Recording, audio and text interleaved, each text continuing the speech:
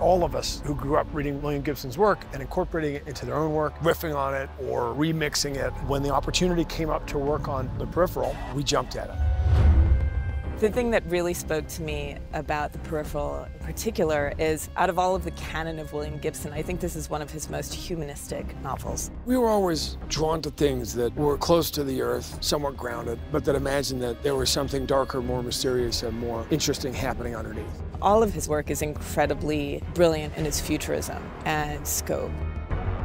There's a flavor to what he does that I don't think anyone's really captured on film. People have attempted to do it, and he's famous as being the godfather of cyberpunk.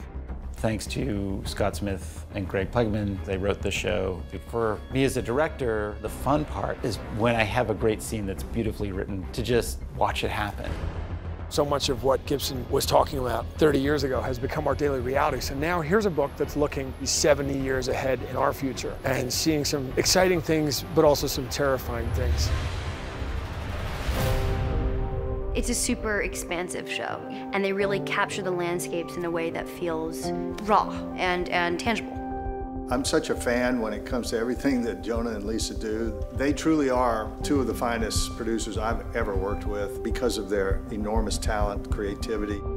They're the best at what they do. Just to come to this project and work with them and meet them and have discussions and interact and to see that they're actually extremely humble, down-to-earth people, that's very inspiring. The book is incredible, and it's very dense, and it's very intricate. I think they did a very good job at pulling that through the storyline.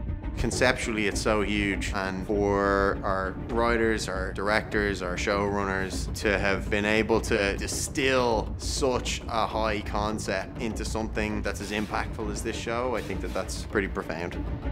Science fiction allows you to dive into really big questions on a really big landscape, but at the same time, despite that bigness, there's an intimacy to them and a universality to them.